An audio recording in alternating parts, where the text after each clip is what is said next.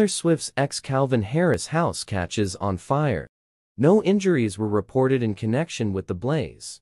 A home belonging to one of Taylor Swift's ex-boyfriends, DJ Calvin Harris, caught fire on Wednesday, February 7, but was quickly extinguished, according to local media reports.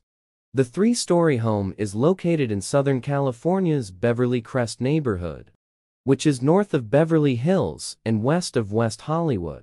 Video captured Wednesday night by the Los Angeles-based TV news station KTTV showed the home from above as the Los Angeles Fire Department responded.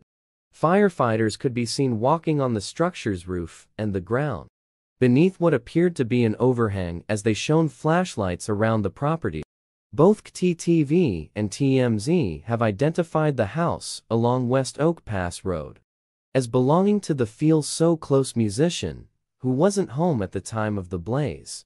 A call alerting the LAF to the fire came in around 8:25 p.m., according to Brian Humphrey, a public information officer with the department. Firefighters responded to find the fire burning in a recessed wall area. It took firefighters less than an hour to extinguish the blaze, Humphrey told Parade. Details regarding how the fire started are under investigation, according to an LAF news release, though Humphrey said the cause appears to be electrical. No injuries were reported in connection with the incident. However, the LAF estimates that the fire caused an estimated $100,000 in damages. Though Harris, 40, was reportedly not home at the time of the fire.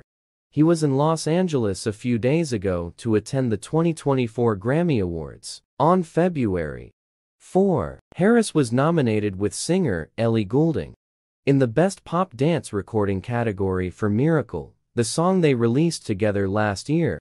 Harris has been nominated for 6 Grammys over the years, and won his first at the 55th Grammy Awards in 2013.